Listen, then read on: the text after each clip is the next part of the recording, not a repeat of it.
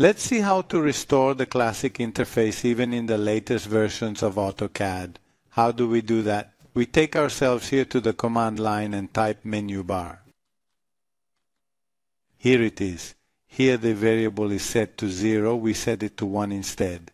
In this way, the menu bar that was there in the classic interface appears above here.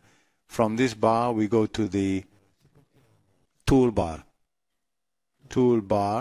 We go to Select AutoCAD, and here are all the old bars that we can bring up, then import them into our AutoCAD interface.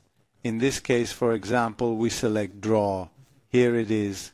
Then either repeat the action to go and select other bars or else.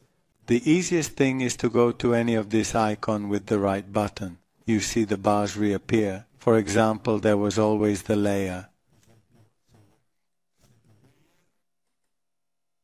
The edit bar. Here it is. We can obviously right-click on this part as well. The properties bar, here it is. Obviously we remove this ribbon. This toolbar we take to this point. So an empty area of icons, right-click.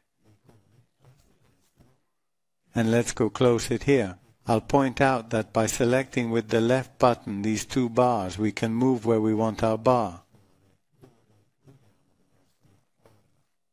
If we want, we can also remove here the tabs of the drawings by doing right-click and an empty spot on the screen. We select the Options item, and in the Display tab, we go to Give OK. There goes the two tabs as well. Well, at this point we are interested in saving our interface. We go to this point, over the cogwheel, click, and we save the current interface. Here we give the name, and we say Save. At this point we go to this cog. We select the notation drawing interface again. Here it is.